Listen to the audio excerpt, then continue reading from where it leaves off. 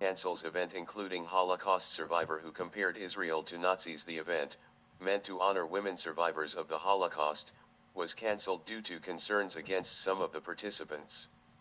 Photo, Hedy Epstein, Center, shouting slogans in Cairo on behalf of the people of the Gaza Strip, December 29, 2009.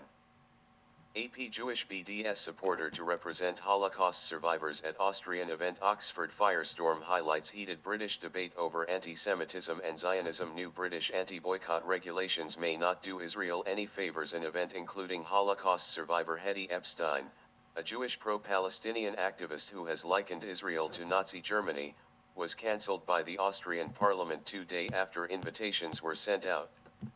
A spokeswoman for the president of the Austrian Parliament told the Jerusalem Post on Sunday that the March 8 event to honor women survivors of the Holocaust was off, but did not specifically mention Epstein, who is in her early 90s.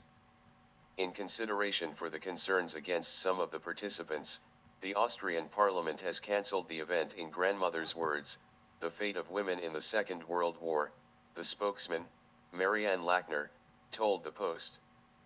In invitation sent Friday by the office of the President of the Austrian Parliament, Epstein, whom the Anti-Defamation League has criticized for demonizing Israel, was described as a peace and human rights activist. The only Jewish guest slated to speak at the event, Epstein was invited as a witness of the Holocaust to talk about her experiences.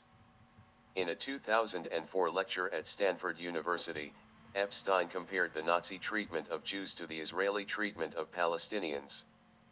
Epstein has participated in several actions to break Israel's naval blockade of the Hamas-run Gaza Strip and has signed numerous petitions of the boycott, divestment, and sanctions movement against Israel.